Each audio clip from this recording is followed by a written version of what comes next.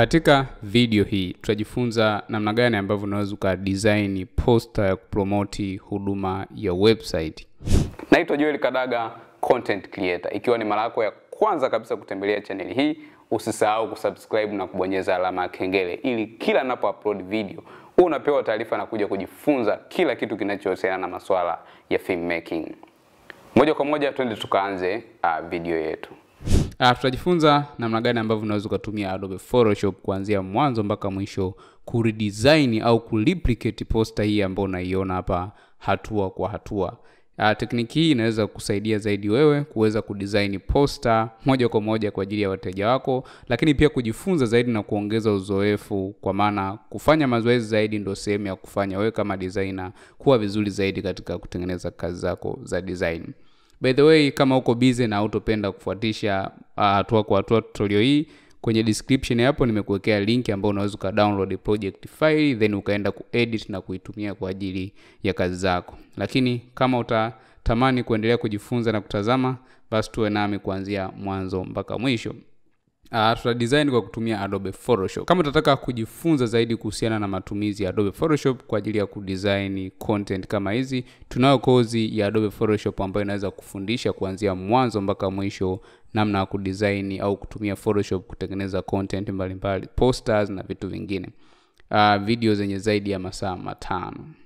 So bila kupoteza muda tutaanza moja kwa moja project yetu. Kwa hiyo kitu cha kwanza kabisa ambacho ni muhimu, lazima uhakikishe kwamba umeandaa project files zako ambazo utazitumia kwa ajili ya project yako. So nimekuwekea pia katika description hapo link ya kuweza kudownload hizi project file ili uweze kufuatisha hatua kwa hatua kile ambacho nimefanya, ili na wewe uweze kutengeneza design yako.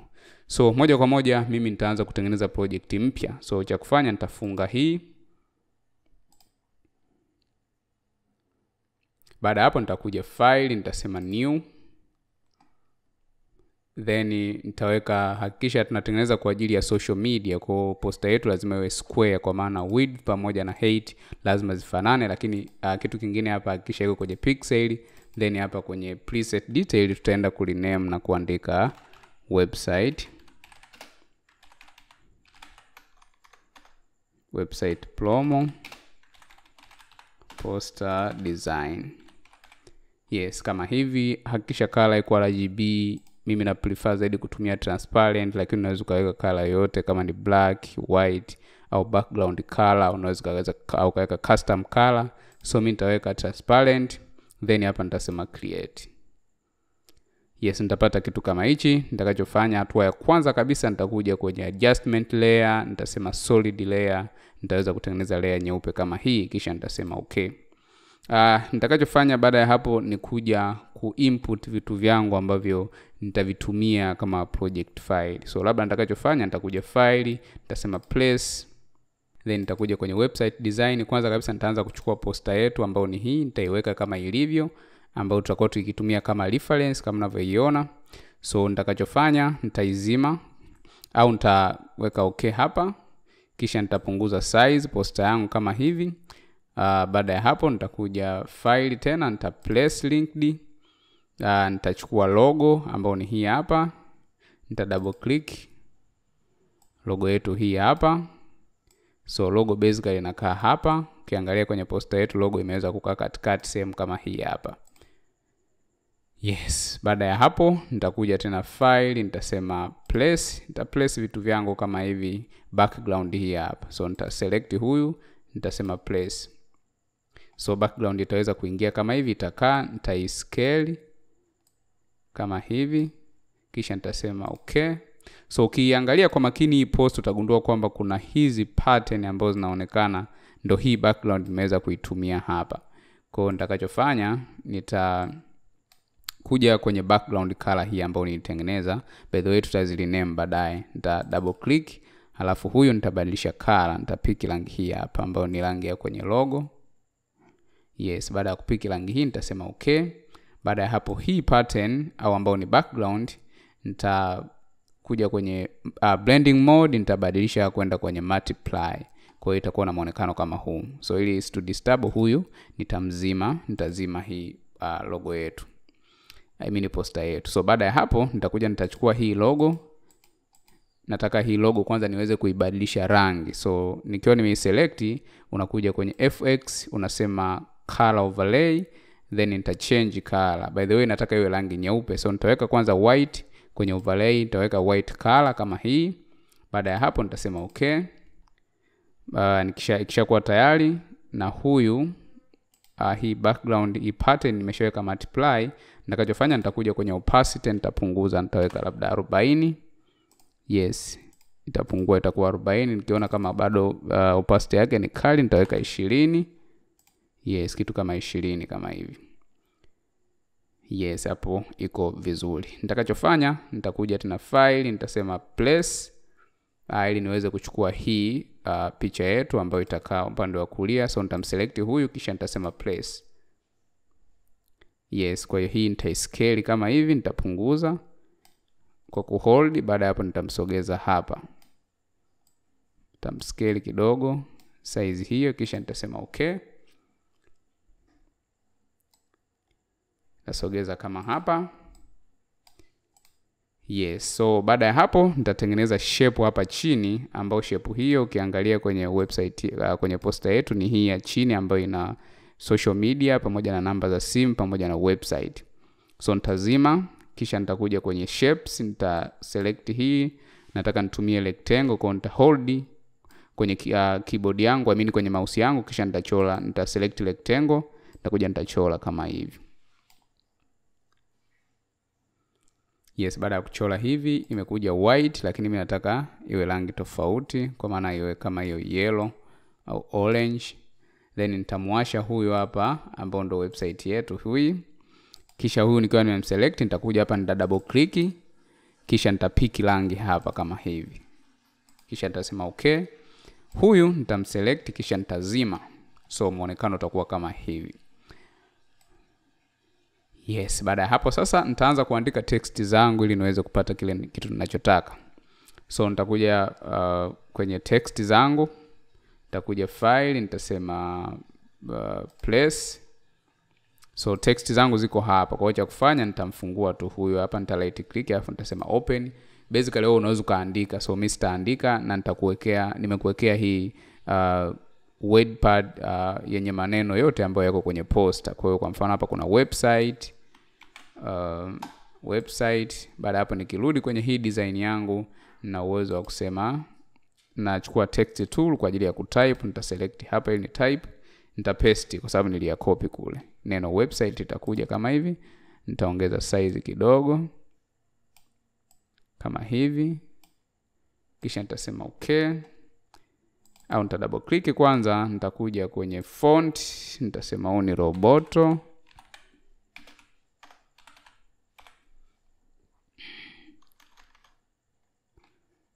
Roboto.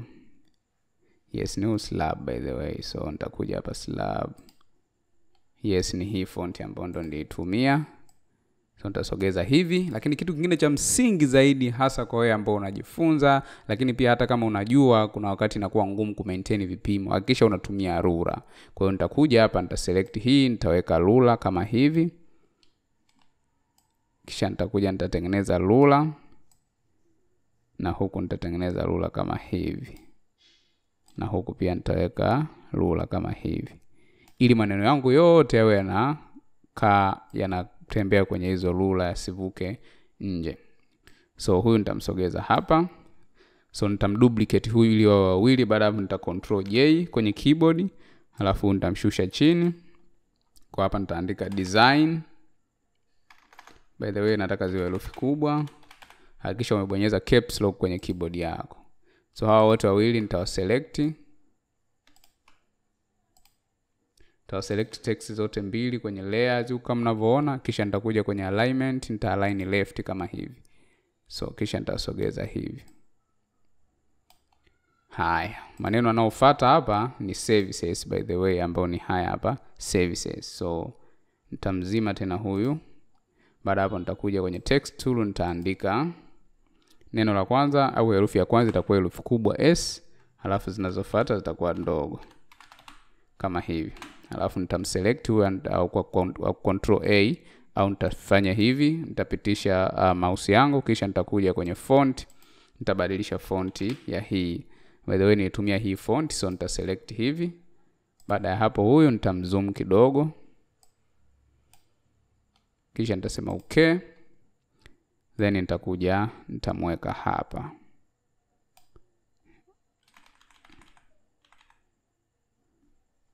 Kitu kama hicho. So itakuwa kama hivi. Bado kuna text zingine, so nitakuja kwenye hii WordPad yangu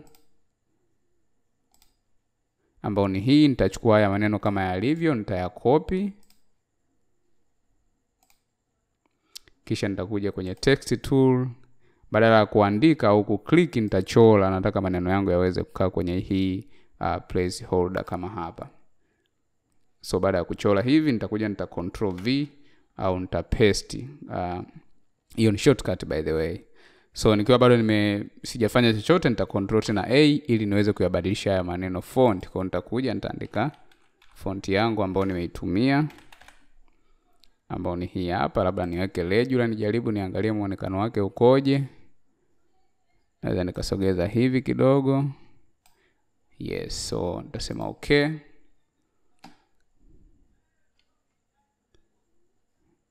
Baada ya hapo nitaselect huyu, nitampunguza size kidogo. Yes, punguza size alafu nitamweka hapa. By the way, you are free kudesign au kureplicate wewe unavyoweza. So baada ya hapo maneno haya yamebanana sana. So inabidi ni ongeze space kati ya mstari mmoja na mwingine. So nita double click. Baada ya hapo nitakuja kwenye huyu, nitaongeza hivi. Kama huioni hii properties, njoo kwenye window, hakikisha ili neno properties liko checked. So nitashusha kidogo chini kama hivi.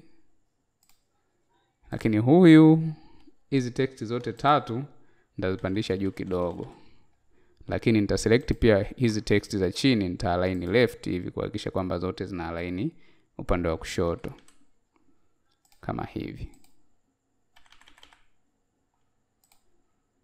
Yes, kwa hiyo hapa itakuwa iko okay. Baada ya hapo huyu naona kidogo size ndogo, nitamuongeza kidogo. Lakini kitu kingine, hii color nitaweka, ukiangalia kwenye origin post ambayo nimeidesign, rangi ya hii logo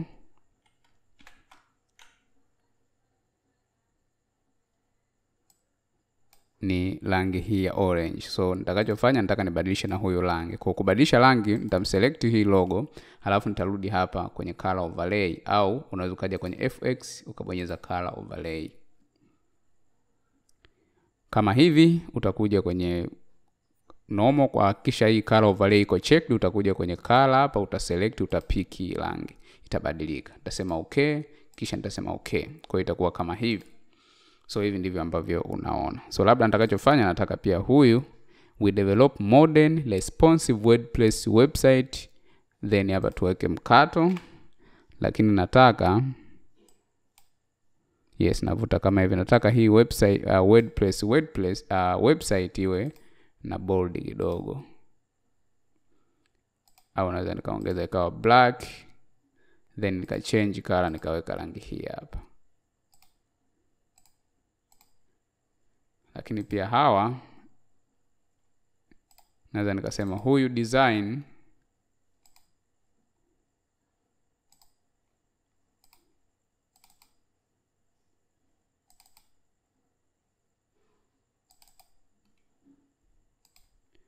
unaweza kaja kuselect huku. Kama ukiona kidogo inasumbuta, double click hapa kwenye text ili uweze kuselect, kisha na yenyewe utakuja kwenye color, utapiki rangi hii hapa kidogo iweze kuwa tofauti. Yeah, so tunaendelea na text. Baada ya hapo naweza nikasema huyu na hawa nataka niwashushe chini kidogo kama hivi. Baada ya hapo nitakuja tena kwenye text, kwa maana nataka niandike kabisa website yangu niweke hapo. Kwa hiyo nitakuja kwanza niweke namba za simu. Nitashuka huku, nitasema call or chat with the other, nitacopy. Pia nitacopy huyu, lakini pia nitacopy na website. So nita cancel kama hivi au nita close. Baada hapo nitakuja hapa, nita select T kwa maana text, kisha nita select kama hivyo, alafu nita control, nitabonyeza alama ya window na V ili niweze kupaste. Baada hapo nitachagua hii call or chat with us, kisha nitachukua huyu, nitakuja kumweka hapa. nitapunguza size, kisha nitasema okay, lakini nitamuondoa hii bold. By the way, nataka awe regular, kwa hiyo nitaweka regular weight ya bold by the way hiyo. Lakini baada hapo nitawa duplicate, nikiwa nimeselect bado hayo maandishi nita control J ili wawe wawili. Baada hapo nitamsogeza huyo hapa. Lengo langu hapa ndo ziwe namba za simu. Nitabonyeza alama ya window na V ili niweze kutafuta namba ya simu kama hii hapa. So namba ya simu itakuja kama hivyo. Lakini unaweza kutumia njia yoyote ile kucopy na kupaste kwa haraka au kaandika. So nitaongeza size kama hivi kwa kuvuta. Kisha nitasema okay au nitasema nitacheck. Baada hapo nita double click huyu, nitakuja kwenye weight ya font, nitasema black, kitu kama hiki. Baada ya hapo nitakuja kwenye shape tool, nitachukua hii shape ya rectangle ambayo ina round, kisha nitakuja hapa nitachora hivi ambayo itatokezea mpaka huko, then nitasogeza kidogo left kama hivi. Baada hapo nitarudi kwenye text, nita-click text tool au nita-select huyo, nitabonyeza alama ya window na V, kisha nitasema nita-select hii website, ambapo nitaichukua hii website, nitakuja nitaidondosha hapa. Nita double click niweze kubadilisha rangi kwa sababu inafanana na background layer yetu. Nitaweka rangi hii, nitasema okay, na huyu pia nitasema okay. So labda nitacho kufanya, nikiwa nimeselect hii rectangle ambayo nimechora ambayo ina round, nitakuja hapa kwenye properties. Kwenye properties nataka hizi round niweze kuzitoa. Kwa hiyo nitakachofanya nitaselect tu hapa, alafu nitavuta hivi kwenda kulia. Kwa hiyo unaweza kuona tayari shape imeweza kuwa na nini? Imeweza kuwa na round kama hivyo. Kumbuka kama uone properties, utakuja window, utasema properties, utahakikisha imetokea kama hivi. Hata text pia hivyo hivyo. Ukiona text hazionekani, unakuja kwenye Windows, utahakikisha properties zinaonekana ili uhakikishe kwamba unapata kila kitu ambacho unakihitaji, au unaweza kuja hapa kwenye character. Ukiklik character hapa zitatokea hizi text zote namna ambavyo ulikuwa unazitumia. So nikimaliza hapo nataka niendelee na text zingine, so nitarudi huku kwenye text tool hapa, nitaanza kucopy huyu. Yes, baada ya kumaliza hapa, nikiangalia origin post hii, hapa nilikuwa nimeandika package features. Kwa hiyo nitakuja hapa pia, nitakachofanya nitakuja kwenye text, nitaandika tu hapa neno, nitabonyeza caps ili neno la kwanza liwe P kubwa, alafu nitaandika package features. Nita-select Control A, kisha nitabadilisha color, nitaweka rangi hii hapa, kitu kama hiki. So nitakachofanya nitamuongeza size kidogo huyu, alafu nitamsogeza hapa hivi aweze kuwa line left pamoja na wengine wawe sawa. Lakini ukiangalia kuna some errors za typing, nitapunguza huu moja. Yes, features kama hivi. Baada ya hapo nikiwasha origin, naweza nikaona kwamba hapa nilikuwa nimetumia rangi nyeupe, lakini pia maandishi yako kwenye weight ambayo ni regular, lakini nilitengeneza hivi duara hivi ili kuweza kuseparate. So nitakachofanya nitamselect huyu, kisha nitazima ili kutengeneza hizo viduara. Unaweza kuzoom kidogo ili uone kwa karibu na usogeze kama hivi. Nitakachofanya nitakuja kwenye tools hizi ambazo ni shape tool, nitatumia hii eclipse tool, nitaselect alafu nitashikilia shift ili nichole duara ambalo liko perfect kama hivi. Baada ya hapo nitakuja kwenye fill color, nitaweka nil au none, kusiwe na rangi yoyote. Baada hapo nitakuja kwenye stroke, nitaweka rangi hii hapa, kitu kama hicho. So ukiangalia hapo unaweza kuona kizoom kidogo, nitachukua hii hand tool, nitasogeza ili niweze kuona kwa karibu. So nikimselect huyu, naweza nikaona fill color iko 25 inaonekana huko kwenye properties. So cha kufanya nitaselect hii, nitapunguza hii fill color at least iwe 8. Ngoja niweke 7 kama hivi. Yes, ikiwa 7 hivi inatosha. So nitakachofanya nitapunguza kidogo size, by the way. Size iwe ndogo. Ngoja nipunguze tena niweke 5 ili nione itaonekanaje. Yes, 5 inatosha. So nitamsogeza huyu huku, halafu nitasogeza tena juu kidogo hivi. So nitakachofanya nitakuja kwenye text tool, nitaselect T, halafu nitakuja kupaste zile herufi zangu ambazo services zangu ambazo na offer. Kwa hiyo nitakuja huku nianze kutafuta kwamba cha kwanza kabisa tunatoa host and domain and hosting. Hii iko, ukiangalia size ya hii font ni 25. Kwa labda tuweke 15. Tuweke 15. Tuone inaonekanaje.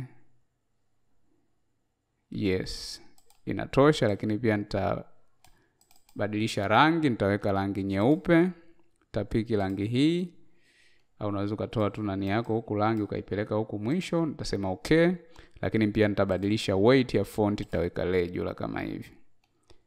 Yes, kwa itakuwa kama hivi, lakini hii duara ni kubwa sana, itabidi nilipunguze tena. Kwa hiyo nitapunguza. Yes, kama hivi.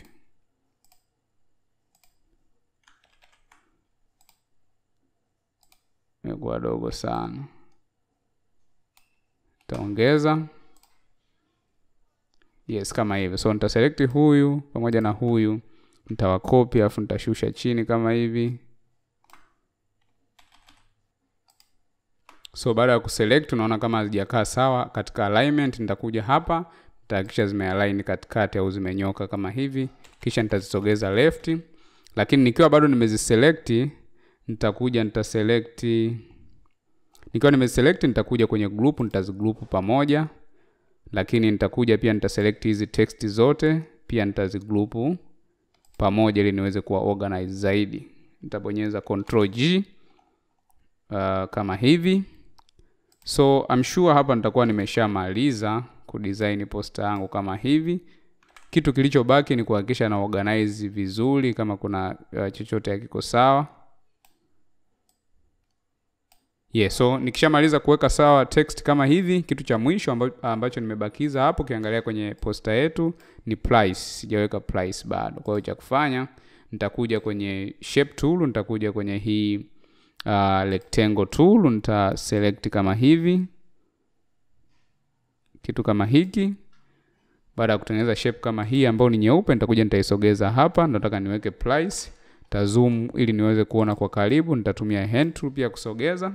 Nita select huyu, kisha nitakuja kwenye hii sehemu ya round hizi corner, nitahakisha huku nimebonyeza ili impact iweze kutokea kwenye upande ambao mimi nataka. So nitachukua huyu, nitamsogeza hivi 58, lakini huyu pia nitamsogeza hivi na iwe 58 kama hivi.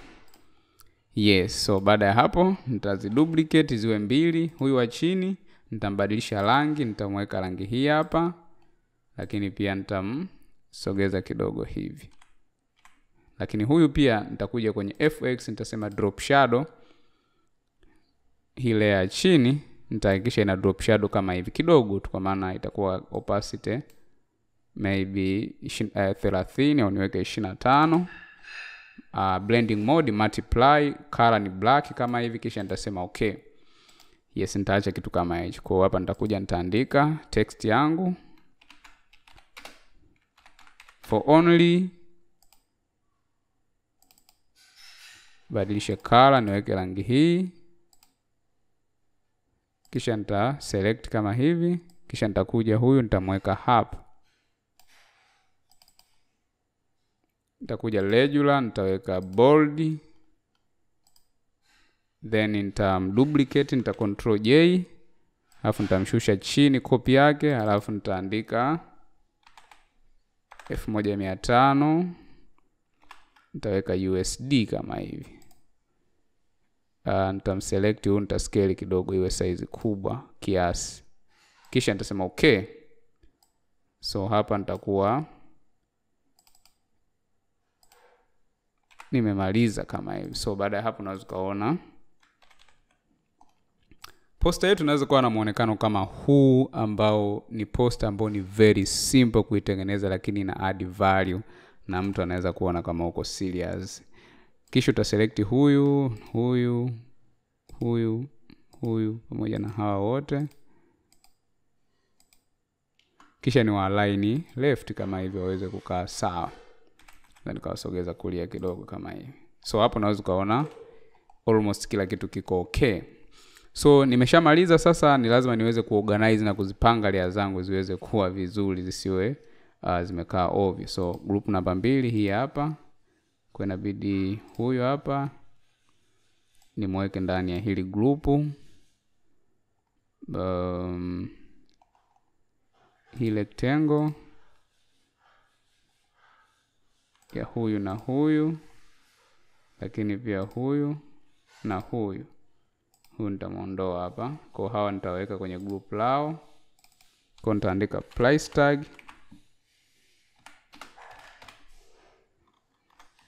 tag kama hivi. Kwa ukizima kwenye price tag unaona kila kitu kinaweza kuzima. Baada ya hapo nitakuja kwenye website, hii footer yote nitaiweka. Mfano huyu, okay, hawa nitasema text. Okay, huyu sawa. Hawa hapa, huyu nitamwacha. Hizi hapa nitasema main text, nitaselect huyu mpaka huyu hapa. Nita control G ili kutengeneza group, nitasema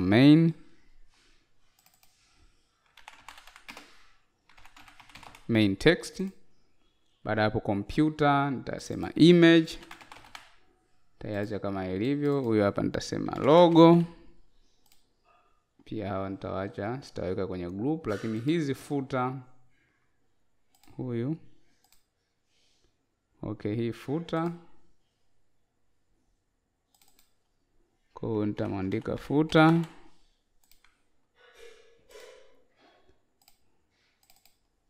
Hawa nitaandika background.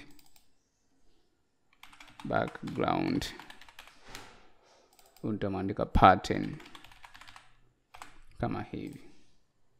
Kwa hizi nitaselect zote, nitazigroup, nitaandika background, itakuwa background. Footer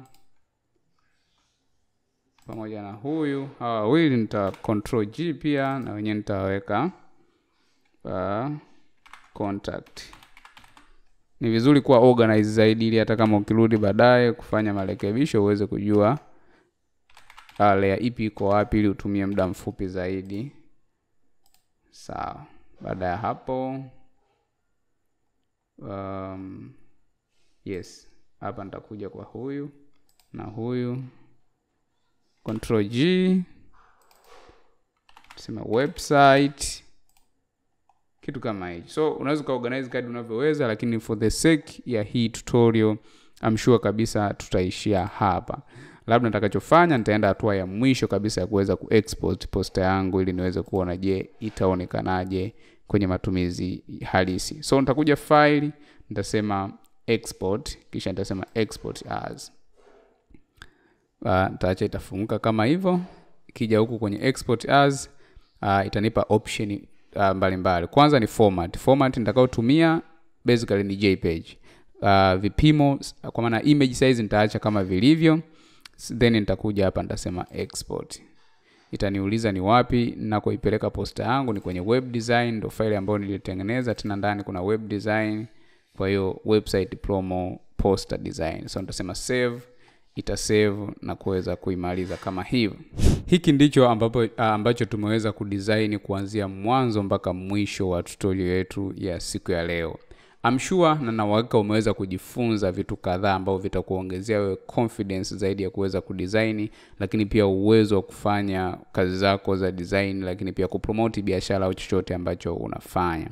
So unaweza kujifunza zaidi kupitia website yetu ambako kuna content kibao za masuala haya graphics, ambako kuna poster na content zaidi ya 40 ambazo zinakuonyesha wewe unaweza kufanyaje kutumia software na hatimaye kutengeneza project kama hizi na nyingine nyingi sana. Na unaweza kutembelea link hiyo katika description hapo ili uweze kujifunza zaidi na kuongeza ujuzi wako wa kutengeneza content mbalimbali kwa ajili ya kumarket biashara, taasisi au chochote ambacho unafanya online. Jina langu naitwa Joel Kadaga. Sina la ziada. See you next time.